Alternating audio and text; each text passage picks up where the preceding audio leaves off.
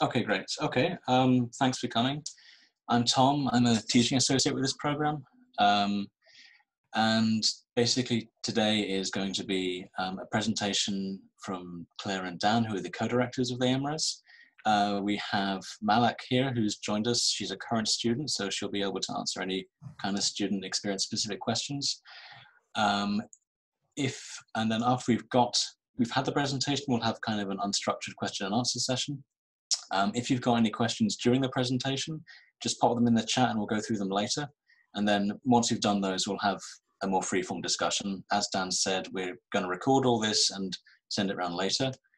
And that's pretty much it. So I'm going to hand over to, I don't know if it's Claire or Dan speaking first. Me first, I think. You first. Okay. So yeah, today I'm just going to give an overview of what the MRes offers and the timeline of the year. So it would be, say, it's a 1-year full-time course, but part-time over 2 years as well. But the timeline I'm going to show is for a 1-year course. And then the support network that we've got within the structure of the MRes to help support you generally throughout the year. Do you want to move on, Dan? Next one.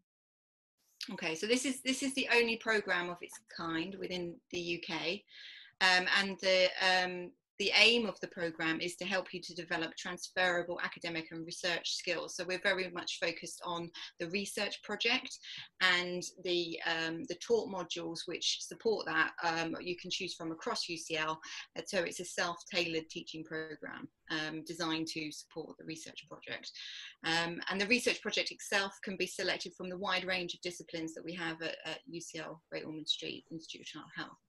And these are organised into different research and teaching departments. So we have developmental biology and cancer, developmental neurosciences, genetic and genomic medicine, infection, immunity and inflammation, and population policy and practice. So we have, in our research project portfolio, we have projects that span all those different research and teaching departments. But we also have ways, so if there was a project that you were interested in that isn't actually in that portfolio, then there's ways of also being able to develop a project with a potential supervisor, or even if there's a project that you like the sound of in the portfolio, but it's not quite what you're after, then there's ways of being able to come up with new projects as well. So I like to think of the Institute as being a sort of mini university, in that we cover a lot of different type of research topics within it, so it has got broad scope to take that research project into whatever direction you want to take it, obviously focusing on child health research, but within that there is a broad remit of projects. So the learning outcomes that you'll get from this course is appropriate statistical knowledge that will support your project, your critical appraisal, and to help you design the project, help you design the study. And how to support a research project through appropriate literature search, and how to write up the research results, so it would be to a publication and presentation standard. So within the course we have training on how to write scientific papers, but also part of the assessment is to present a poster of your research as well as your dissertation of your research.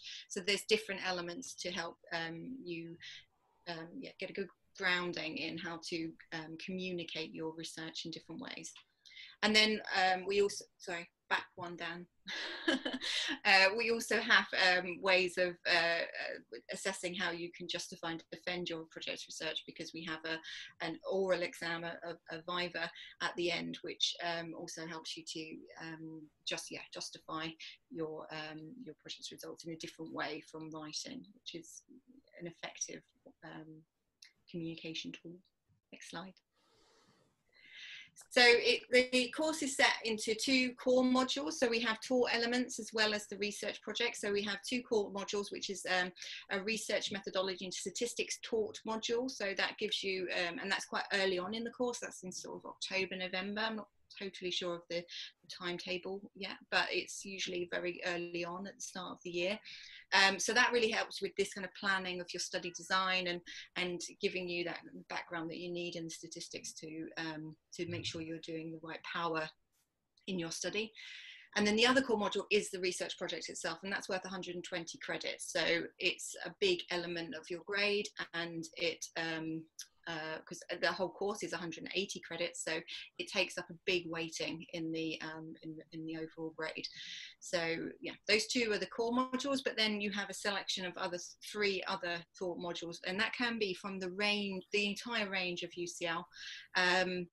But we do encourage you to choose modules which are relevant to your research project. Or so, for example, we run one at the Institute of Child Health, which is understanding research and critical appraisal, which we think, especially in this current year where we're doing a lot more virtual teaching, we think that would be a very strong choice of modules to take in helping you to write up your project and give you that background knowledge.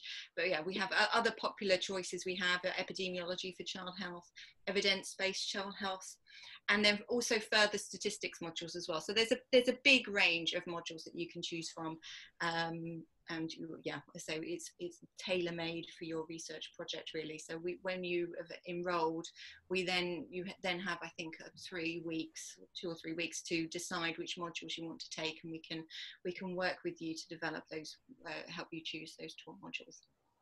Next slide. So this is the timeline of the year, of the MRes year. So it's a little over a year, really, in that you can enroll from September. We have our induction at the beginning of October.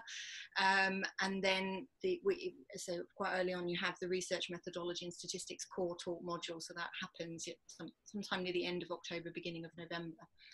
And then I've sort of highlighted that the taught modules run from November to May. So it depends on which modules you choose, of how your year will actually be split. You may end up having all of your taught modules in the first term, and then you can focus on the research project in the second and third term.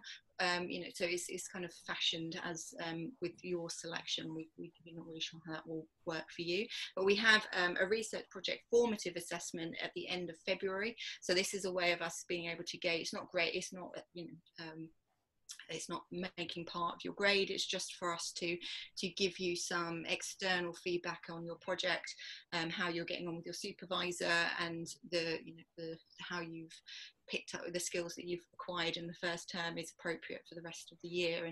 And so that's quite a good sort of highlighted where the assessments fall. The research project assessments fall within this year.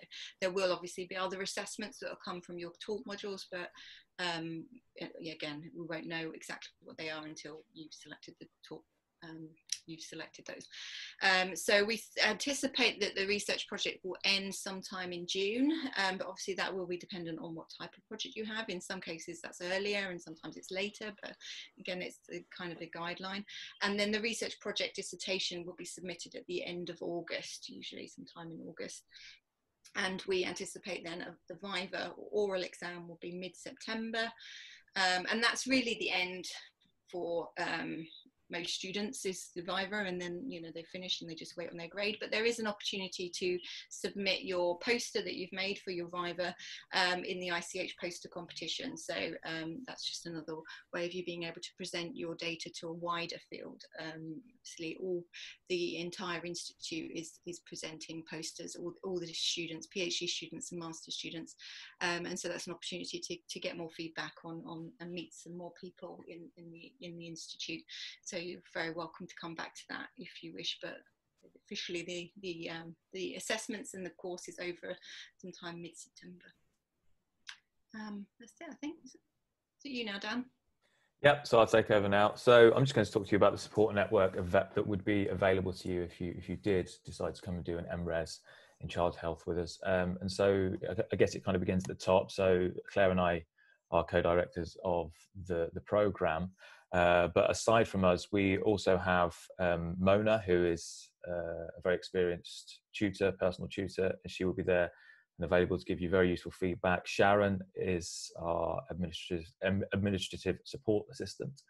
And then we have a network of teaching associates, so postdoctoral researchers that are helping us out, and they're quite close to what the position you would be in. So they're quite early career, and so they've recently been through this, and so they'll be able to provide you lots of really good advice. And Thomas is one of those, as you can see. And we also have Alice and Daniela. Aside from staff, we also encourage you to get involved with the Microsoft Teams MRes Child Health student group, so you can talk to each other and you can swap notes, discuss how things are going, and support each other. And it's it could be a melting pot for discussion of ideas and help each other through the course, which is really fantastic when you can have peer engagement. And even if you're doing very different projects, I think it's really useful to have that peer engagement, because people with different skills will be able to help you with specific problems that you might be having. And aside from that, there is also wider student support through the doctoral school. So the MRes in child health is a research degree, so it does fall within the remit and the responsibility of the UCL doctoral school. And what they can provide you with is academic and administrative assistance. So all of the nuts and bolts that you require to help you get through your degree. There's also the opportunity for lots of professional personal development to help you gain skills that will help you further your careers. And on top of that, there's also personal assistance. So we're talking pastoral care and support for yourself. So colleagues, friends, family, student support and well-being, all of these different aspects that you'll probably need at some point to help you get through a challenging but at the same time rewarding degree. And so really that's all of the support that is available to you. And then just to finish off, I just want to iterate something that Claire was talking about earlier, which is the breadth of topics that you can really undertake. So here's just an example of the topics of the projects that are being undertaken by the current cohort of students. And so we can see there's a wide range of topics there. So we've got CAR T cell therapy for pediatric glioma. We've got understanding the identity of amniotic fluid derived mesenchymal stem cells, prognostic value of telemetry EEG in epileptic patients, data-driven approach to improving identification of neonatal sepsis in low-income countries. And so you can see there's a whole breadth of topics that you can really get your teeth into, depending on what you want your expertise to become moving forward. And so there are lots of different techniques and so T-cell therapy techniques. These are very, very cutting edge, and that's within the setting of neuroscience, for example. There's also looking at amniotic fluid derived mesenchymal stem cells, and so there's maternal health. And then there's also population health in terms of data-driven approach to improving identification of neonatal sepsis.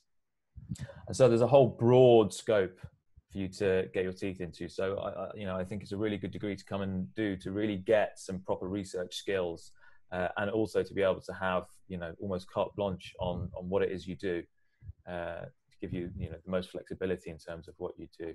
And if you want to discuss this further in terms of what it's like to do a research project, then Malak is here to answer your questions. And indeed, we would like you to pose some questions now if you have any, and we'll be very, very happy to answer those.